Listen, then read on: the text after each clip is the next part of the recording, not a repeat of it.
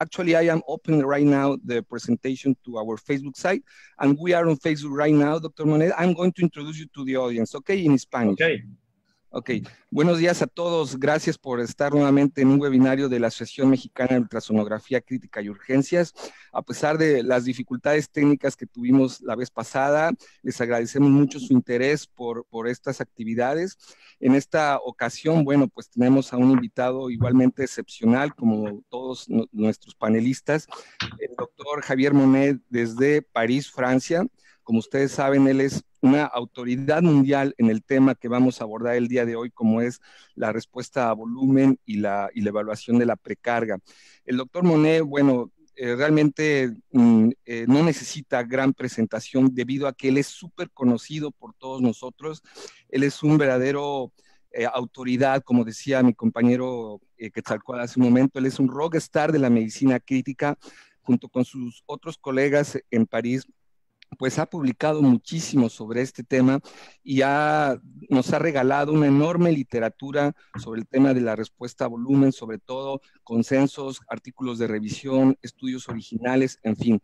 Podríamos decir que prácticamente la literatura que actualmente manejamos del tema de la respuesta a volumen es gracias a él y a su grupo extraordinario en París, los cuales incluso hemos tenido el privilegio de compartir este espacio también con ellos. Así que vamos a darle la bienvenida al doctor Javier Monnet desde París, pero antes me gustaría presentar a mi colega, el doctor Quetzalcóatl Chávez. Él es profesor de nuestra Unidad Internacional de Entrenamiento en Guadalajara, al cual también le damos la bienvenida y agradezco nuevamente, Quetzal, que estés con nosotros. Eres uno de nuestros profesores más sobresalientes y por eso también estoy honrado porque estés con nosotros aquí, Quetzal. Quetzal, ¿me escuchas? Ok. ¿Me escuchas ya? ¿Me escuchas? Ya te escucho. Sí, acabo de presentarte. No sé muchas gracias, Juan. Sí. Sí, gracias. Un saludo a todos y una vez más, pues muchas gracias, Juan, por el esfuerzo en esta ocasión con el profesor Javier Monnet, que como bien dices, ¿no? Una autoridad particularmente en esta parte de la interacción cardiopulmonar que es de sumo interés para todas las personas que están en la atención de enfermos críticos y esta parte de la respuesta a volumen que desde el año 2000 empezó a ser un boom y al día de hoy, bueno, sigue habiendo todavía discusiones fuertes, revisiones completas, cuál debiéramos de utilizar como estrategia, como herramienta, en qué pacientes, si deben de estar bajo ventilación mecánica, si deben de estar en ventilación espontánea y todos los pitfalls o inconvenientes que podamos tener alrededor de este tema que es la respuesta a fluidos. Y bueno, qué mejor que la respuesta a fluidos valorada con el uso de la ultrasonografía, ¿no? que finalmente es el objetivo central de nuestra asociación. Muchas gracias and thank you so much, Dr. Javier Monnet, again. Thank you so much for joining us and to share with us your knowledge. Adelante, Juan. Thank you, Dr. Javier. And let's get started with your conference. We are honored and very, very happy for having you. Thank you for accepting our invitation, Dr. Javier. Muchas gracias, Juan Antonio. Unfortunately, I will not speak in Spanish. I would be totally unable to do that. I'm very sorry. So let's speak in English, even though we are neither American or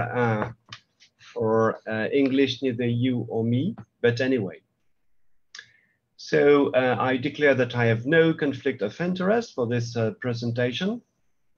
And we'll speak about how it's possible to use the ultrasound to assess the cardiac preload and, more importantly, preload responsiveness, fluid responsiveness in critically ill patients.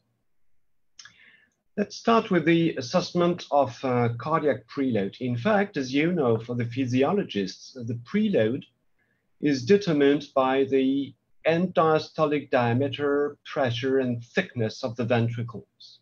This is the physiological definition of cardiac preload. Nevertheless, in clinical practice, in fact, we assess either the dimensions or the pressures of the right ventricle and of the left ventricle. I mean that in the way we do that, we have not any perfect estimation of cardiac preload that corresponds to the physiological definition of this variable. With catheters, we can estimate, of course, at the right side, the central venous pressure, and at the left side, the pulmonary artery occlusion pressure. We can also, with transpulmonary thermoillusion, like with the PICO device, assess the dimension, the global end diastolic volume, which is the volume of the 4 cardiac chambers at end diastole. While with echocardiography, and this is of course what we are going to speak about today, we can estimate on the right side the IVC diameter, which is an estimation of the central venous pressure, and at the left side, we can estimate the LV filling pressure with the E/E' ratio, and we can also assess the LV and diastolic volume. So it means that in practice, for echocardiography, we have 3 assessments of cardiac preload. First of all, let's start with this diameter of the inferior vena cava that we usually use as an estimation of the central venous pressure. One point and one important message regarding the diameter of the IVC. It is a very poor marker of cardiac preload. It is a very poor marker of the right cardiac preload, and it's a poor estimation of the central venous pressure.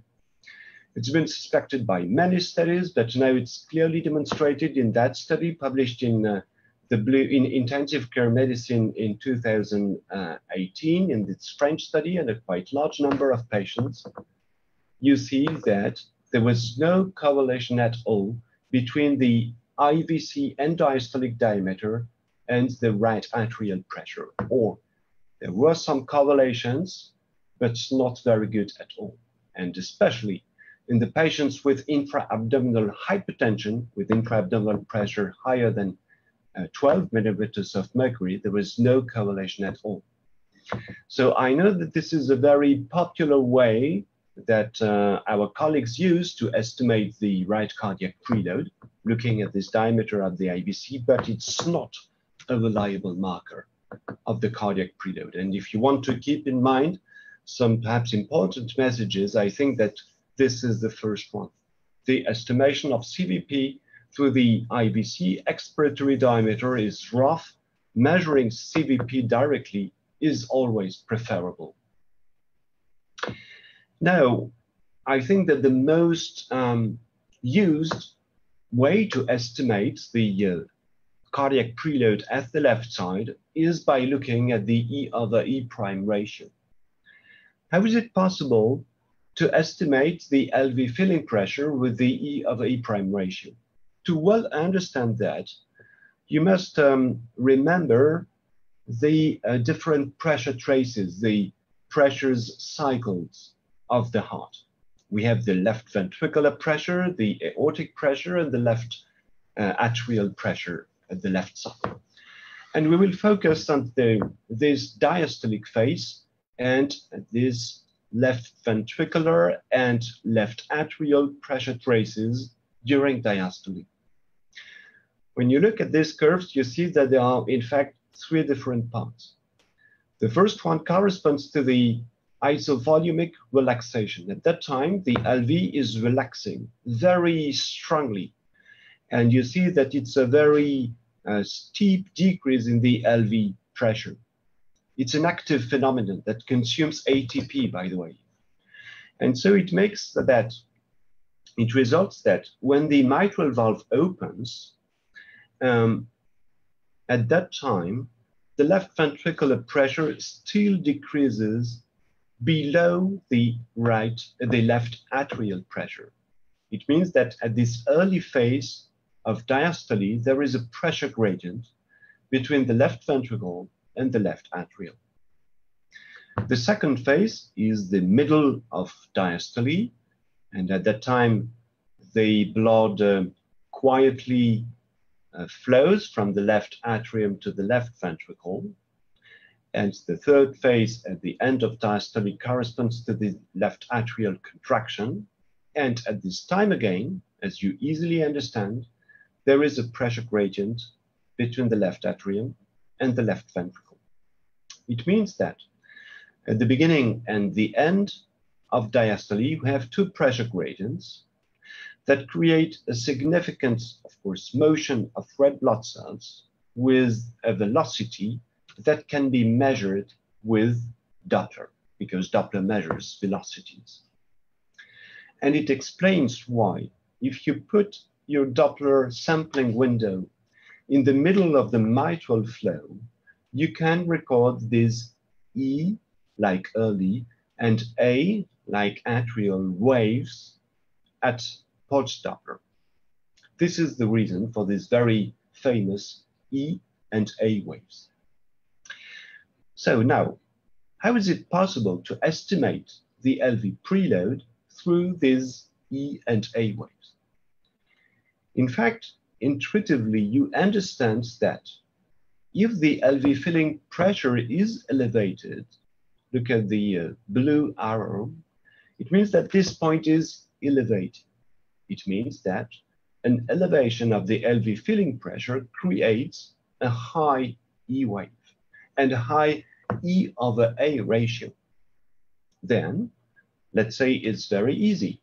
Let's use the E over A ratio and a high E over A ratio to estimate an elevated LV filling pressure.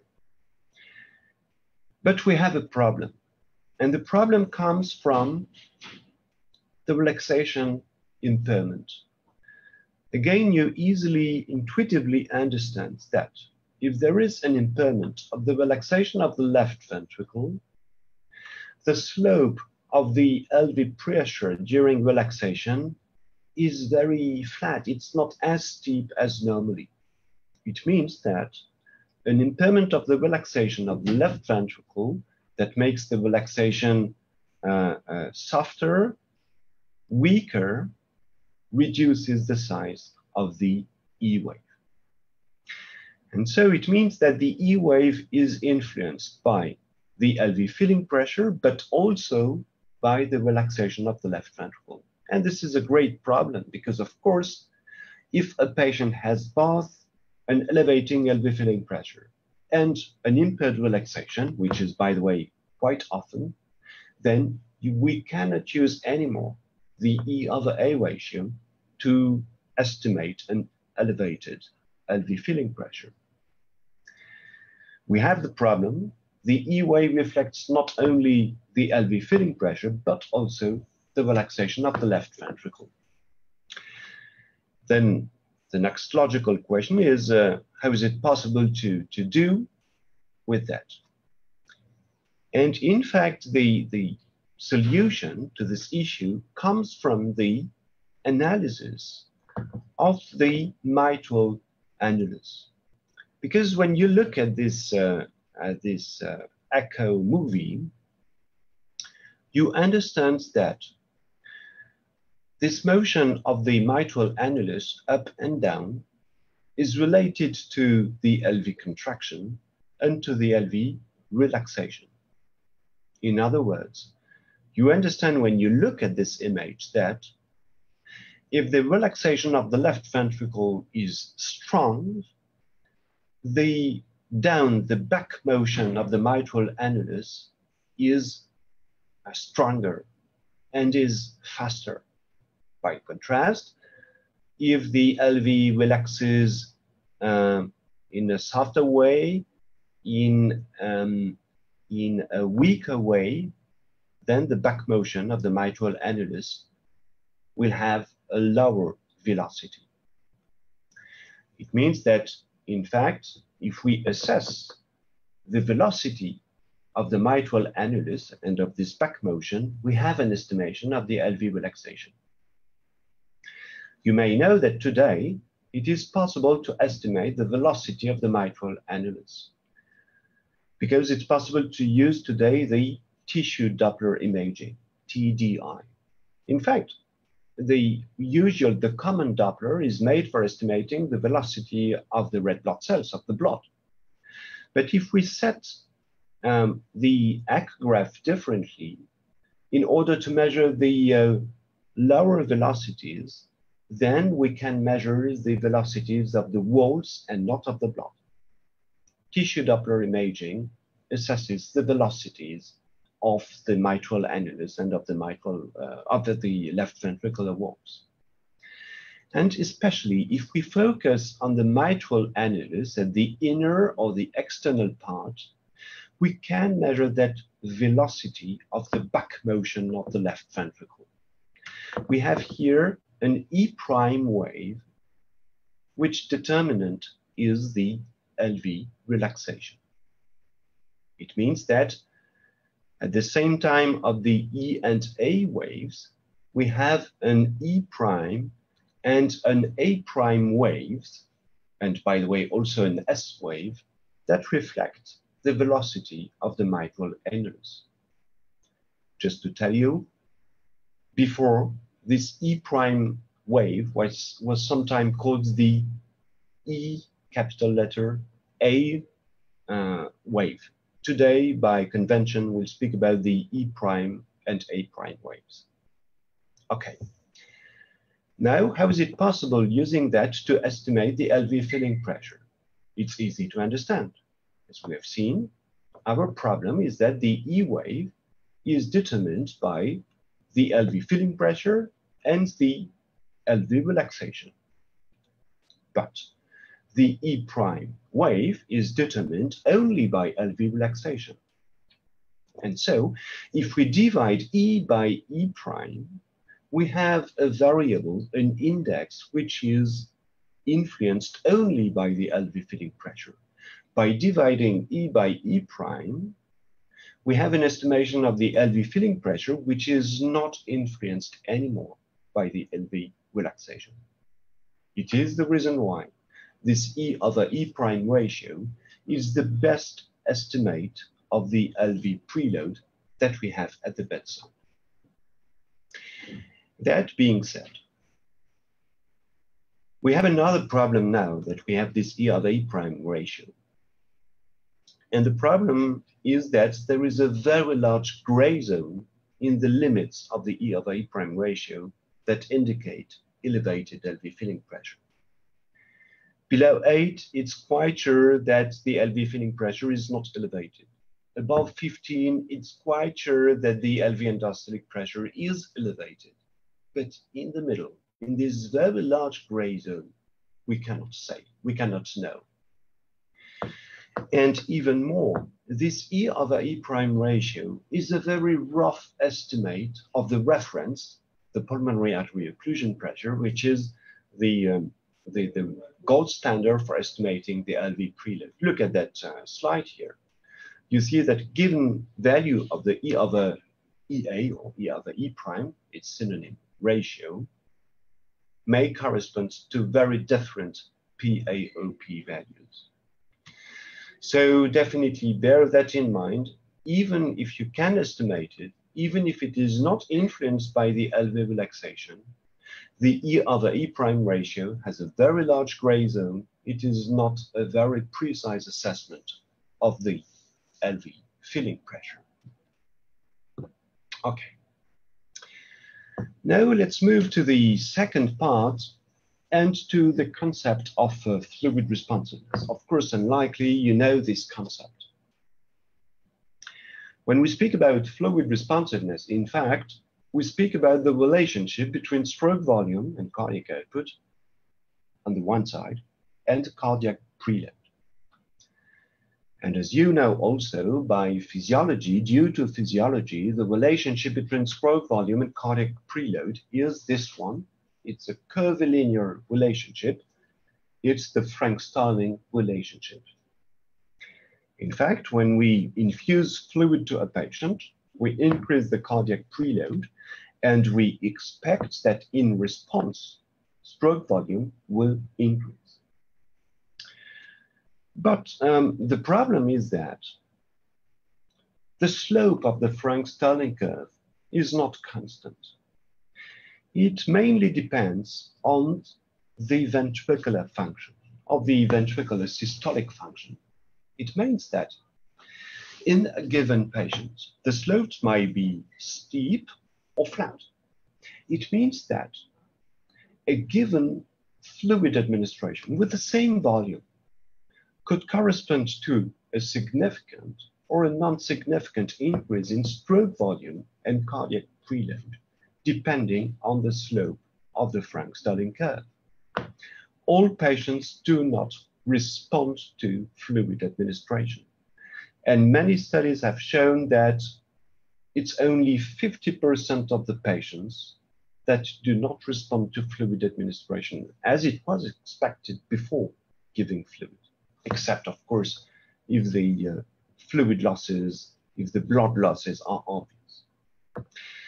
And then, of course, the logical question we should ask after that is, how could we predict fluid responsiveness before giving fluid? And today we ask the question, how could we do that with echocardiography? The wrong way to assess fluid responsiveness has been used for many years. And it was to look just at the value of cardiac preload, at the static, the given value of cardiac preload. It's been done, for instance, with the CVP. With echocardiography, it's been done with the E/E prime ratio, or the diameter of the IVC at expiration. But you understand just by looking at that figure that it doesn't work. Because of the different slopes of the Frank-Starling curve, a given value of a static marker of cardiac preload could correspond to a positive or a negligible response of cardiac output, because it is not possible to assess that slope. And it is the main reason why it's been demonstrated by many studies in thousands of patients that a given value of CVP, or a given value of the E/E prime ratio, or a given value of the IVC diameter at end expiration do not predict fluid responsiveness. And the same for the LV and diastolic volume, by the way. Just to illustrate that in that study, but there are many other ones performed in our department years ago. Look, the LV and diastolic area on the right side, the E/E prime ratio left side, were similar between responders and non-responders to fluid administration before giving fluid. They do not allow you to assess fluid responsiveness. So in fact, it means that it's not the right way. If we try to draw a very simple algorithm, the question is, in my patient, is cardiac output too low? For instance, lactate is elevated, the urine output is low. Or then the next question is, are there obvious fluid losses? Or are we at the very early phase of sepsis? In such cases, we know that the patient will respond to fluid administration, and there is no need to test to predict fluid responsiveness. But in the other cases, we must test fluid responsiveness. And as you know, many tests have been used to assess preload responsiveness. And if they are positive, we may give fluid with the certitude that it will, the certainty that it will increase cardiac output. And since 2000, in fact, many ways, many indices, many tests of fluid predicting fluid responsiveness have been developed. How is it possible to use these tests with echocardiography? This is what we are going to see now. First, regarding the fluid challenge itself, it means giving 500 milliliters or 300 milliliters fluid and looking at the response. It's very easy to perform, and it's, by the way, very reliable, but there are two issues to the very common fluid challenge. The first one is that you cannot assess the effects of a fluid challenge just by looking at the blood pressure, because it's a rough estimation of the response of cardiac output. You need a direct measurement of cardiac output. The second and the main drawback of the fluid challenge that perhaps you use in your ICU is that it inherently induces fluid overload.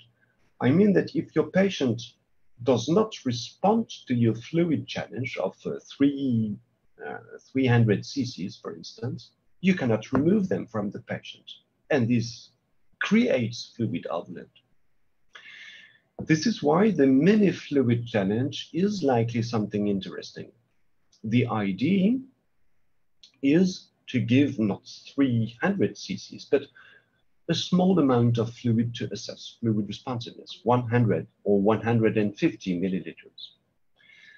Today, an advantage of that is surely that we have more and more positive studies. But the point on which I would like to insist is that it requires a precise measurement of cardiac output. Why do I say that? Look, this is the first study that assessed the reliability of that mini fluid challenge by a French team. And actually, the sensitivity, the specificity, the area under the ROC curve were good. But we have a problem. The best cutoff detecting fluid responsiveness was a 6% increase in cardiac output estimated by echo. It means a 6% increase in the velocity time interval. And this is the problem. Of course, small amounts of fluid can only induce small changes in preload that can only induce small changes in cardiac output that must be detected by echocardiography, by this velocity time interval. And I'm not sure that echocardiography is precise enough for assessing these small changes. I'm even sure that it's not the case. Because we recently published that study in Critical Care about the precision of echocardiography, and look at the result. The least significant change, the smallest change that you may trust with echocardiography in VTI is 10%, if it's the same operator that performs by examination. It means I do echo, I give fluid, I do the echo again. If the change is smaller than 10%, I'm not sure that it's not due to a mistake, to an error in measurement. And so it means that the mini fluid challenge can barely be estimated with echocardiography. You need, I think, a more precise assessment of cardiac output, especially if you are not a king in echocardiography, because then being sure that your measurement in VTI is very precise is not sure, is not possible. So perhaps that we may address some tests that allow us to test fluid responsiveness, but without giving one drop of fluid. The first way that has been developed is to look at the pulse pressure or stroke volume variation. In fact, it is a way, PPV and SVV, to look at the Frank-Starling curve or the Frank-Starling curve slope at the bedside. Indeed, you all know that in a ventilated patient, under mechanical ventilation, positive pressure ventilation, each insufflation of the ventilator will inflate the thorax and decrease cardiac preload. It will impede the venous return from the inferior and superior vena cava. It means that mechanical ventilation induces cyclic changes in cardiac preload. Then it's very easy. If mechanical ventilation induces no change or small changes in stroke volume or in the amplitude of the arterial pulse pressure, it's very likely that your patient is fluid unresponsive. But if mechanical ventilation is associated with large changes in pulse pressure variation with a high PPV value, your patient is fluid responsive, and it's the way PPV and SVV predict fluid responsiveness. You can use any estimate of stroke volume. It can be the amplitude of the arterial pressure. So if the patient has an arterial catheter, it's very easy. But if there is no arterial catheter, with echocardiography, you may use the VTI, or even easier, the amplitude of the aortic or the LV outflow tract signal, the peak velocity. And some studies have demonstrated that if that peak velocity is larger than 12%, it's very likely that the patient is fluid responsive, or 13%, as demonstrated by this first study in 2001. Okay, by the way, if the patient has an arterial line, it's no need to perform echo. You just have to look at PPV. It's much easier and as reliable. It's not a problem. The problem we have, and you know that of course, is that PPV, SVV, or the peak velocity with echocardiography cannot be used in many cases. Cardiac arrhythmias that create false positives, spontaneous breathing, even under mechanical ventilation, that create false positives, a low tidal volume. If the tidal volume is too small, it's not enough to create PPV, and so it creates false negatives. And the same, a low lung compliance, because if the lungs are very rigid, then the changes in alveolar pressure are not transmitted to the cardiac cavities, and PPV does not vary. It creates false negatives. It means that low lung compliance, low tidal volume, it's in ARDS patients that we have some false negatives. And definitely the problem that you know that is that it corresponds to a very large proportion of patients, especially in the ICU. So keep that in mind. The respiratory changes in the LV outflow tract peak velocity is in fact an estimate of PPV, but just like PPV, it cannot be used in case of arrhythmias, spontaneous breathing, and ARDS. In such cases, we need something else. Could it be the changes in the IVC or the inferior vena cava or the superior vena cava diameters? The advantage is that you don't need to measure cardiac output. For the mini fluid challenge, you need to measure cardiac output, but here, no need. You just have to look at the IVC.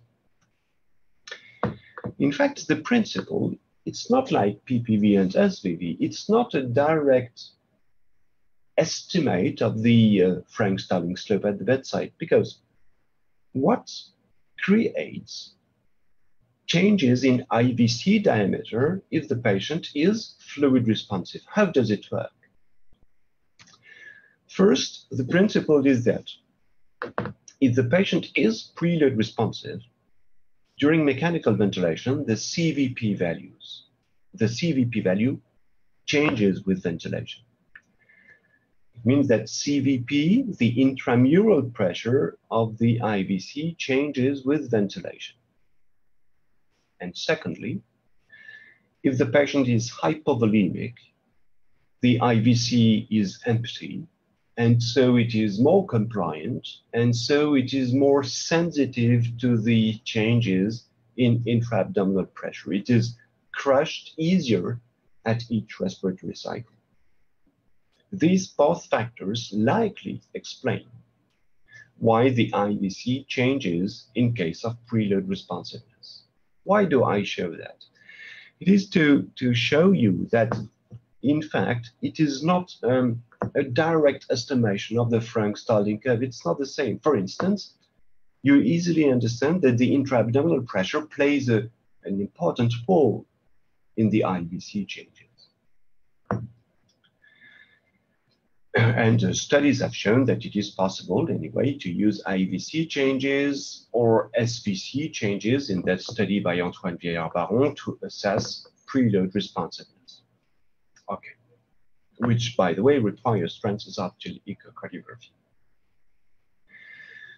But nevertheless, the main drawback of the IVC and SVC changes is that, again, they cannot be used in many instances. Spontaneous breathing, because the same, it creates changes in IVC that are not due to preload responsiveness. but also in case of low lung compliance, low tidal volume, the same. Yes, there is no problem with cardiac arrhythmias. IVC changes, SVC changes remain valid in case of cardiac arrhythmias, which is in that way better than PPV. But we have the problem of intra-abdominal hypertension. In all these instances, it is not possible to use IVC changes to assess fluid responsiveness. I insist on that because it's very often to see in the ICU, in the emergency department, some colleagues that put echo to know whether IVC changes in a patient without ventilation to assess preload responsiveness. This is senseless. And this likely leads to the second drawback, which is that IVC, SVC changes are less reliable to assess preload responsiveness. First, we have this study, the one I quoted before, this French study in 540 patients. Look, prediction of preload responsiveness with IVC and SVC changes, low area, small area under the RUC curve. The area under the RUC curve for the IVC was only 0.65, which is very bad, much lower than PPV, for instance. This is a disappointing study. Second, we today have several meta-analyses showing that IVC, especially, but also SVC changes do not predict responsiveness that well. For instance, this one we published with some Indian colleagues. Look at the area under the RUC curve, again, not good, not enough. Many disappointing meta-analyses. This study I showed before is also interesting because the IVC diameter not only is a poor marker of CVP, as I showed you, but also it does not predict fluid responsiveness. It's a static marker of preload, except for extreme values that are very uncommon. And even more, the detection of fluid responsiveness is even worse in case of intra-abdominal hypertension. I think it's a very important message. The variation in the IVC diameter is not very reliable to assess preload responsiveness. It's the same for SVC changes. And in addition, for the IVC variation, it is worse in case of intra-abdominal hypertension. Okay. We cannot speak about the recruitment maneuvers. There is no study with echocardiography, and so we move to the respiratory occlusion test. What is that? In fact, it is a way to test fluid responsiveness, which also uses heart-lung interactions, just like PPV. As we have seen, it's very easy to understand, you will see. During mechanical ventilation, each insufflation tends to impede venous return. Venous return tends to increase during expiration, but it is stopped by the next inspiration. And so, if we stop mechanical ventilation at end expiration, just for a few seconds, just like when you measure the intrinsic PEEP, you allow the cardiac preload to increase for a few seconds. And if you wait a long time enough to allow that preload bolus to cross the pulmonary circulation, the left ventricular preload increases as well. And so, if in response to an end expiration,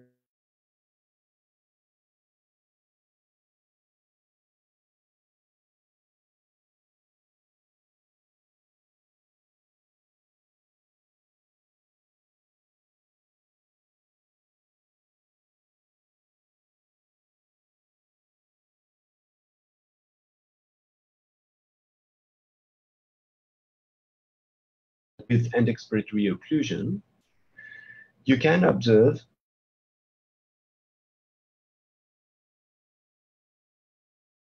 in cardiac index. You see, the cardiac index increases during the 15-second end expiratory occlusion.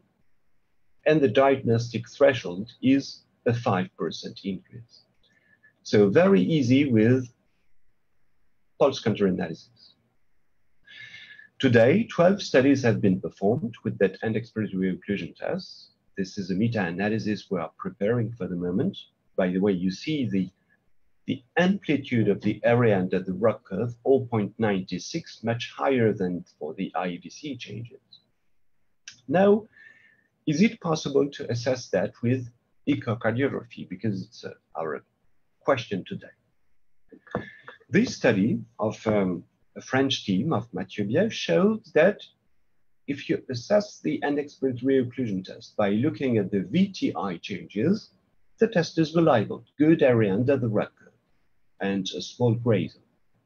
But the problem you have is that the threshold of VTI changes is small regarding to the precision of echocardiography.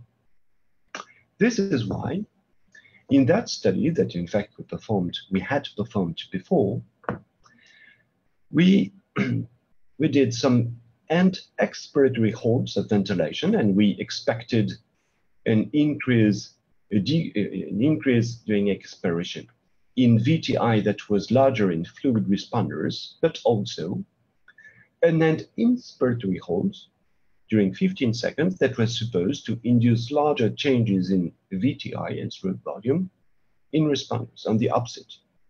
So we expected, just in a few words, that if we added the changes in VTI induced by an end expiratory hold of 15 seconds and induced by a subsequent end inspiratory hold of 15 seconds, the sum of these changes was going to be larger than in fluid non-responders, in fluid responders.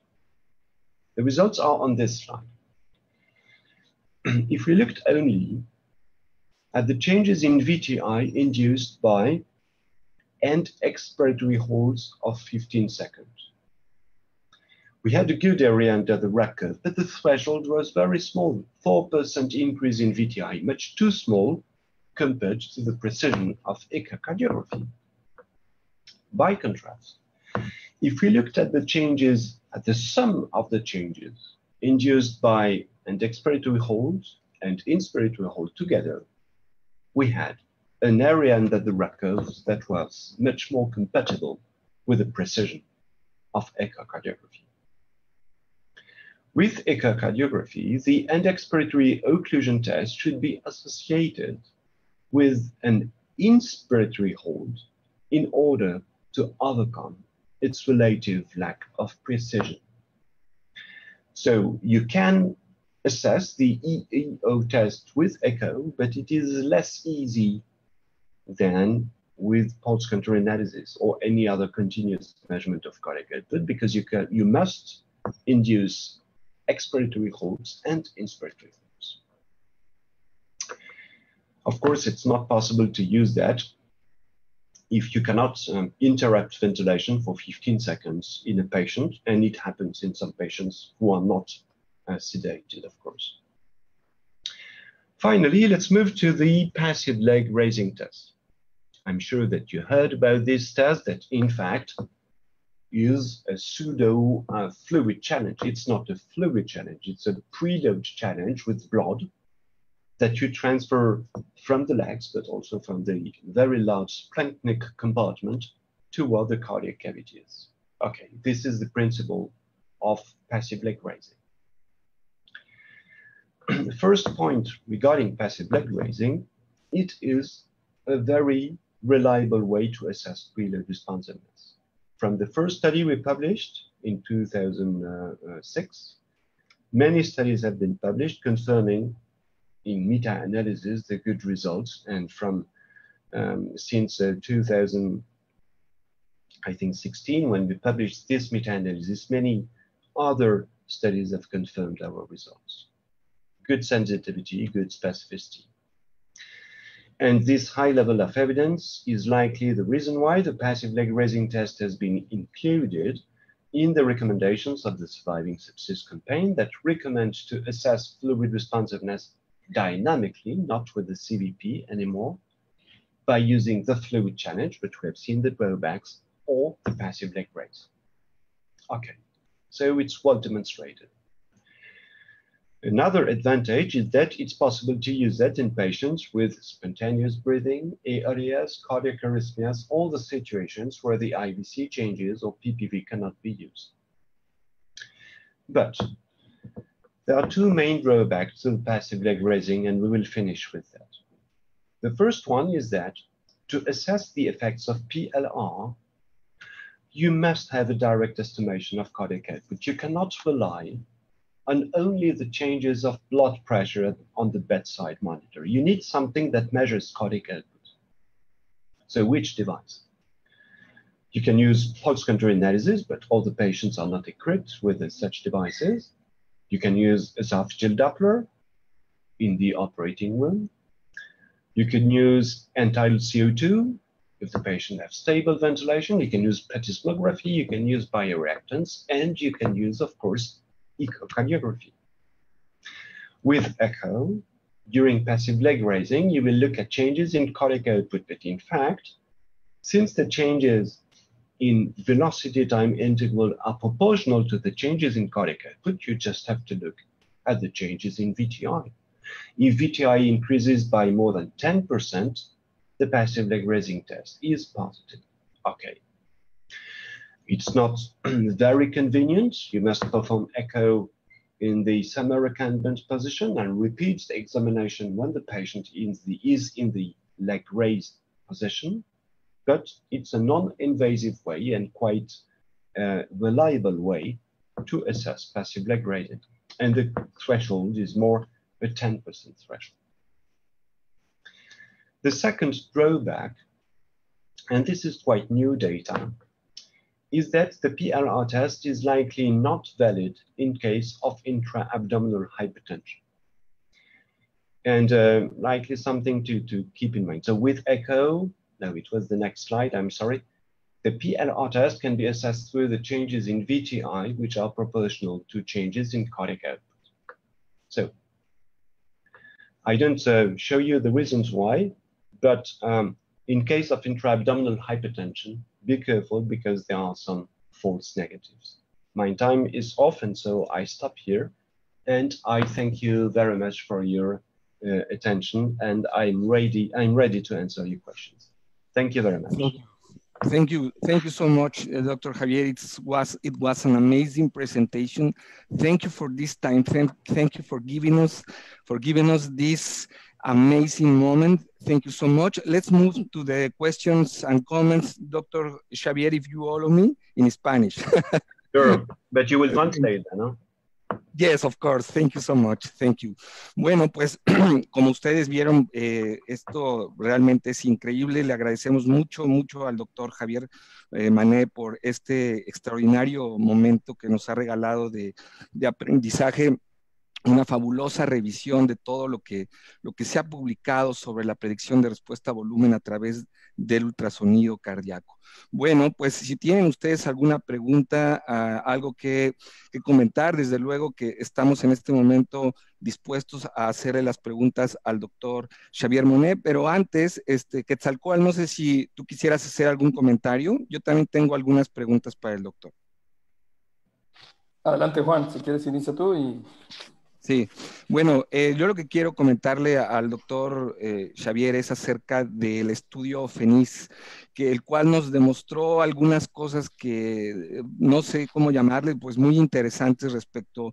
Es un survey, es una encuesta a muchos médicos sobre el uso de los retos de líquidos y cómo ellos evalúan la respuesta a volumen, y nos dio algunos aspectos interesantes este estudio que me gustaría comentarlos con el doctor Xavier. Dr. Xavier, I would like to hear from you your opinion about the FENIS study, because apparently in this study was well demonstrated that not all the physicians use dynamic variables, despite all of the literature and despite all the papers and all the consensus, and despite dynamic variables are well demonstrated that they are more useful in order to predict fluid responsiveness. Only half of the physicians currently use dynamic variables. What's your opinion about that, doctor? It is demonstrated, actually. First of all, it's surprising because, as you said, the demonstration, first, that not all the patients respond to fluid, and second, that static markers of preload do not predict fluid responsiveness, the level of the evidence is extremely high. So it's surprising, and it's sad, by the way. Now, that being said, why? Perhaps because we did not teach the clinicians enough. Perhaps also because they are a bit reluctant to use these tests, and perhaps because they did not understand what's behind these tests. And you know, as doctors, we don't like to use what we do not understand, for instance, PPV or IBC changes. And third, the other reason is perhaps because our colleagues find that it is not very easy to perform. And for instance, passive leg raising, which is very reliable, one must say that it's a bit cumbersome to perform. It's easier to give fluid and that's all. So our task is to teach people, to explain them, but also perhaps to find some tests that are easier to use than the ones we have developed before. Yes, yes, doctor. And actually, something that is very interesting also is that sometimes the physician is aware that the patient is not responder. And whatever the means or whatever the method they are using, they are aware that the patient is not responder. And despite they are aware of that, they decide to give fluid. This is something very interesting. And at the conclusion of the survey is that we need more education. And that's why we are doing all of this. But what's your opinion about it, Doctor? No, it's incredible. It means that it's the same as if these patients, these clinicians, perhaps they are patients in a way, had the antibiogram of a germ. They know that it is resistant to penicillin, but they give penicillin. It's exactly the same. I think that in that way, I choose this example because it shows that perhaps that the people are not convinced about the risk of excessive fluid administration. I don't know why they give fluid in spite of fluid unresponsiveness, but I think that in their mind, it is not that important. It doesn't matter that much. And they are wrong, because the risk of fluid overload is clearly demonstrated today. Exactly. Thank you so much. Quetzalcoatl, no sé si tuvieras algún otro comentario mientras reviso las preguntas de la audiencia. Sí, gracias, Juan. Doctor, there is a recent publication that states that probably the use of dynamic predictors of fluid responsiveness could delay the attention of the patient in the emergency department, and probably that can depart in increase on mortality of the patient with sepsis. What is your opinion about that? Do you believe that the use of these tools could delay the interventions, particularly the administration of fluids or even the administration of vasopressors in patients who doesn't respond to fluid therapy? You mean the question is why? Can you repeat the question itself again? The question is if you believe that the use of the fluid responsiveness strategies or monitoring could delay the attention of the patient and could delay the administration of fluids or even the vasopressors. Okay, thank you. It's a very important question. I think, I don't know if it's possible, but it should not, of course. In this slide, there is a very important message, and I try to insist a bit in my presentation on that. There are some patients where predicting fluid responsiveness is useless. For instance, a patient with a hemorrhagic shock, it would be totally senseless to test fluid responsiveness. Of course, at the initial phase, the patient is fluid responsive. A patient with a ketoacidosis and hypertension, of course, he or she is preload responsive. And the same also during the very early phase of sepsis. At the early phase, during the very first steps of sepsis, there is relative hypovolemia. Of course, the patient is fluid responsive. In this patient, we should not test fluid responsiveness. And we should not, because definitely this time should be used to give fluid, not to test fluid responsiveness. That's the point. And so in that way, perhaps that in these cases, a bad strategy may delay the administration of fluids. It remains that, in my opinion, the main risk is not to delay fluid administration in these patients. It is to give too much fluid without assessing fluid responsiveness, because after this initial phase, even in hemorrhagic shock, that once hypovolemia has been corrected, in septic shock after 1 liter of fluids, then the patient has a higher risk not to respond to fluid administration. And this is, I think, the main risk. Yes. Thank you very much. Okay. And Thank you. I have another question. Usually the intensivist face to a problem, particularly in resuscitated sepsis. You can have 2 or 3 ways to monitor the patient, and you face to the problem that PPV or passive leg raising is negative, but you have another test that is positive. So what would you consider to do in that situation? Do you usually use 2 or 3 methods to evaluate preload responsiveness, or usually limit to 1 or 2 with the best area under the curve? It's a very important and practical question. Actually, we don't have all the day in given patients to assess fluid responsiveness. Unfortunately, we have many patients to take care of, and so it's not possible. Let's be practical. I think that 1 test is enough. Not in the cases, perhaps, when the changes in cardiac output are close to the threshold. For instance, passive leg raising increases cardiac output, but by only 9%, 12%. And if I consider that the risk of fluid administration in this patient is high, for instance, the patient has severe ARDS, I really don't want to give fluid if he or she is not fluid responsive. Then it is interesting to use another test to assess fluid responsiveness. You know, in fact, in my department, my colleagues use mainly the end expiratory occlusion test because it's easier to perform than the passive leg raising, definitely. But I tell them, if the EEO test is positive but not very positive, then perform passive leg raising, even if it is more cumbersome and less practical.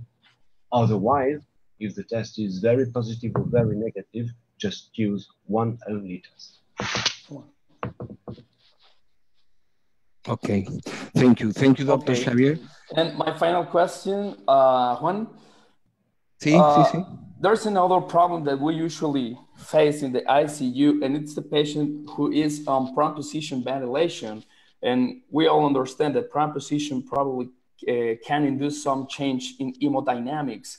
So what would you advise to us, or what is the best method to predict fluid responsiveness in the patient who is in prone position ventilation without right ventricular failure? Because I understand that probably that's another issue, right? It's another issue, and as you know, prone positioning may solve the right ventricular failure. At least it helps the right ventricle a lot, but it's not a question, you're right. Thank you for the question, because it's a very practical question again. Of course, passive leg raising is not the suitable test.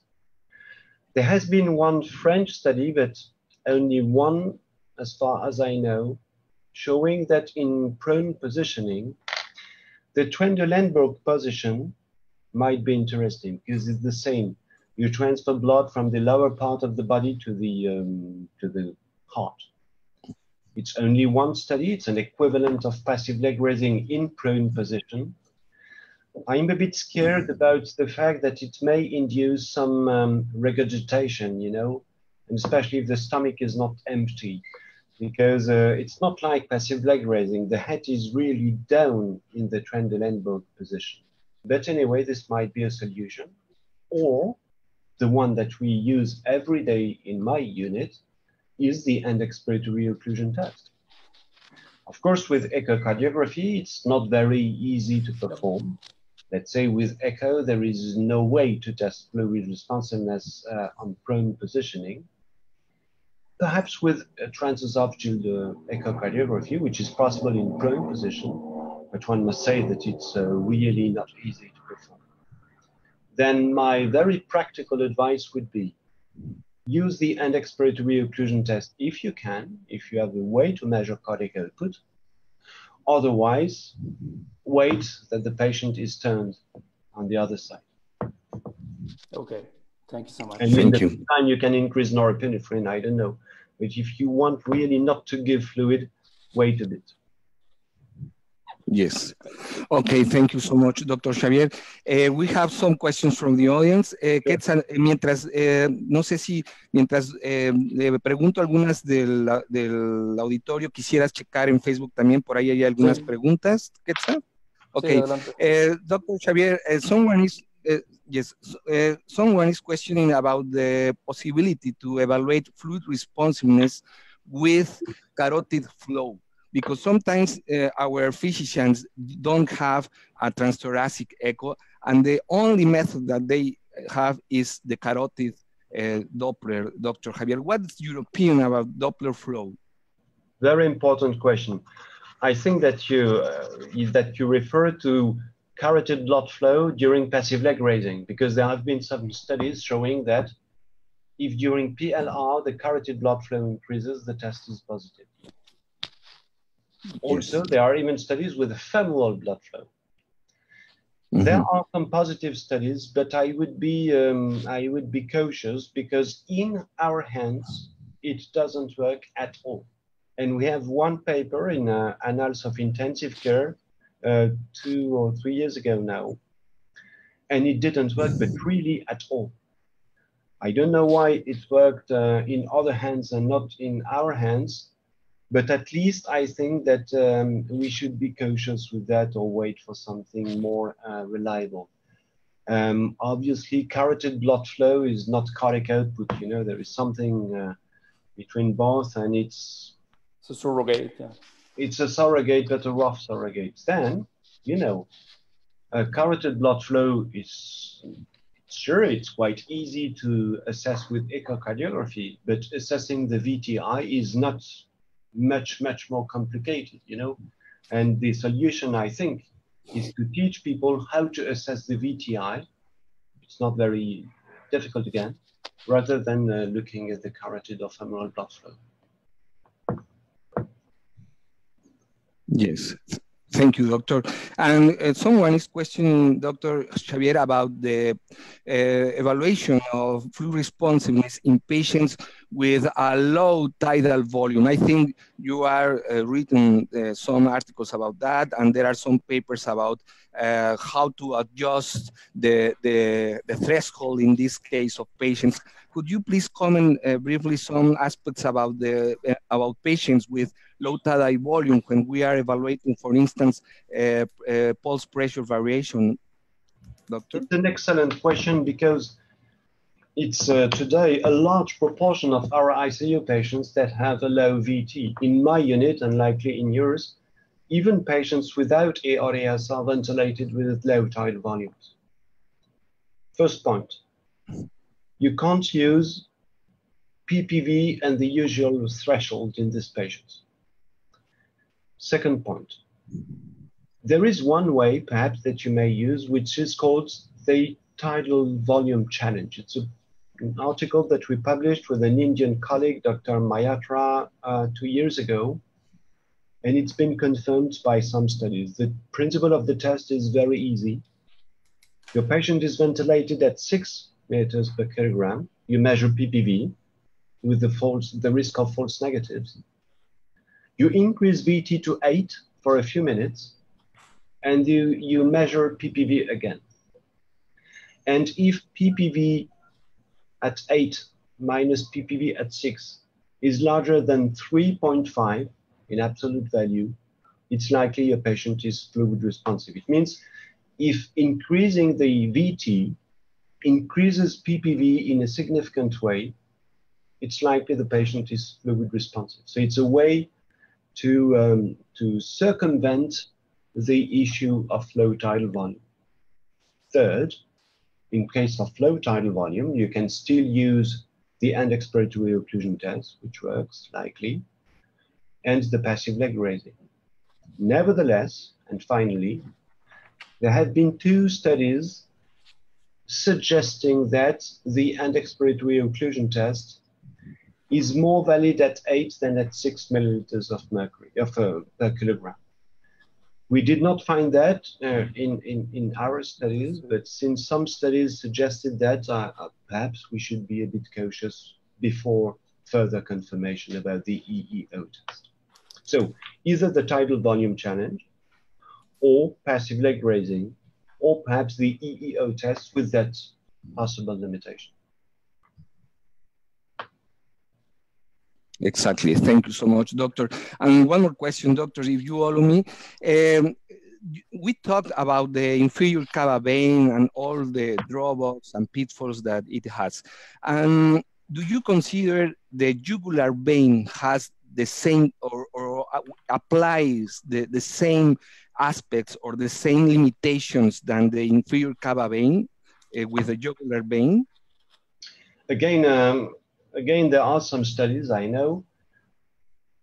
First, the IVC or SVC variations, as we have seen, it's likely not very reliable, so it cannot be better with the superior vena cava. But again, if people can assess the internal jugular vein diameter changes, I'm pretty sure that they're able to measure the VTI during passive leg raising. So, and I even think that sometimes it's much easier. But regarding the reliability in any way, I'm quite suspicious about that. I know there are some positive studies, but at least it should be confirmed. Yes, thank you, doctor. And the last question from the audience is, what's your opinion about the evaluation of volume responsiveness in patients with extracorporeal membrane oxygenation? In your opinion, there is a specific method, or what's your opinion about this kind of patients, doctor? Very, very difficult issue, actually. First, we lack studies. And secondly, there are many tests that are obviously limited. These patients have usually a very low tidal volume, so you may forget all what is PPV. The EEO test is likely also a problem. Passive leg raising is not very easy in these patients with cannulas, but perhaps it may be used. And I think that it is likely a situation where a mini fluid challenge might be interesting, provided that you can measure cardiac output reliably, which is possible with echocardiography. But in that case, again, be careful to have very precise measurements of VTI, do the measurement exactly at the same place. Perhaps don't move the probe when you infuse fluid to be sure that you measure exactly the same VTI, because again, as I said, the issue of the mini fluid challenge is the precision of your measurement. So, to be clear, I would do passive leg raising if possible, and mini fluid challenge otherwise, just with checking, with improving at best the precision of my measurements. Exactly. Thank you, doctor. Quetzal, no sé si tuvieras algunos comentarios de nuestra audiencia. Hay una pregunta desde Facebook. Es una difícil. Dr. MONNET, we have a difficult one from Facebook. This is from Jose Manuel Vasquez, and it's a pretty specific condition. And he asked about which will be the best fluid responsive predictor in patient under pneumoperitoneum induced by laparoscopic surgery. I mean, those patients are in the OR, they have a CO2 in the abdomen and simulates a condition of intra-abdominal pressure or hypertension. And also they are in translumbar position. So he's asking, what would you consider to use as a fluid predictor in those patients? Thank you, Jose Manuel, for your question. Muchas gracias first. Second, so passive leg raising, forget. PPV, SVV, likely not very good. So I think it would be with the end expiratory occlusion test. Especially today in the OR, there are many ventilators that allow you performing stopping ventilation at end expiration, just like when you measure the intrinsic P. It was not possible in the old ventilators in the OR, but I think that today many of them do. I'm not an anesthesiologist, but this is what my anesthesiologist colleagues told me. So this is the test I would use, EEO. Finally, again, you know, if your patient has not ARDS, if the risk of fluid infusions is not that high, perhaps that a mini fluid challenge or even a common standard fluid challenge might be useful. One must say that if your patient has normal lung, then a fluid challenge is perhaps a good way when you can't use any other test, because the risk of fluid infusion and of fluid overload is obviously less. Okay, thank you. Thank you, Dr. Xavier. And one pediatrician, doctor, if you allow me, I don't know if you have time, maybe this is the last question, doctor, and I appreciate your time with us. One pediatrician is questioning about the best methods in pediatric population. I mean, does it change the method, or what's your opinion about pediatric population? How to evaluate volume responsiveness in this specific population? First point, very few studies like usually in children.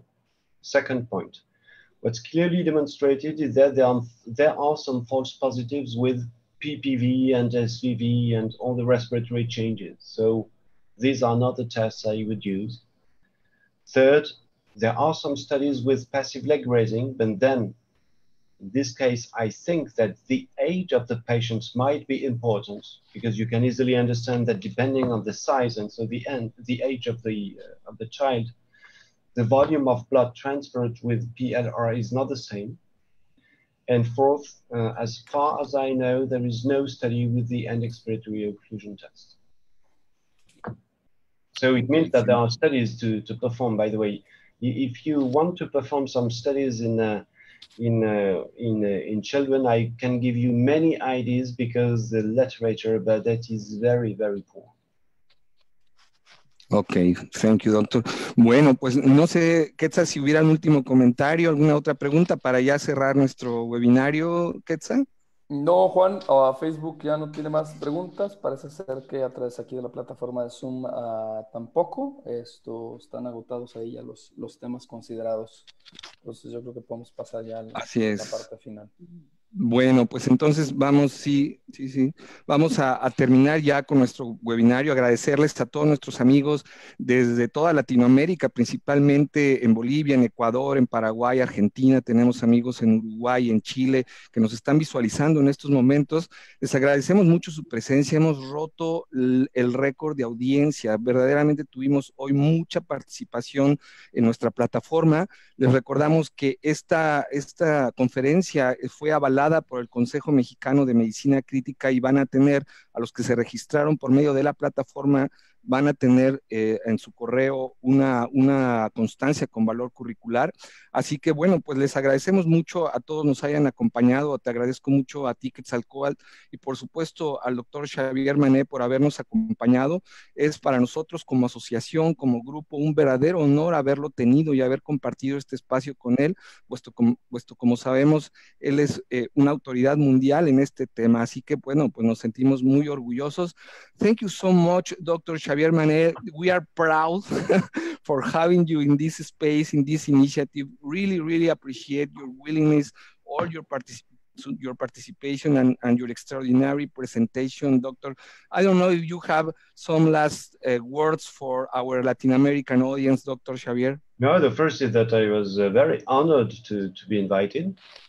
So thank you very much, and muchas gracias, Juan Antonio and Quetzal, and buen días a todos. Gracias, doctor. Bueno, pues terminamos. Thank you so much. Y bueno, pues terminamos. Gracias a todos. Un abrazo grande. Thank you so much, Dr. Xavier. I'm going to finish the webinar. Thank you so much. Au revoir, à bientôt. Thank you. Bye-bye.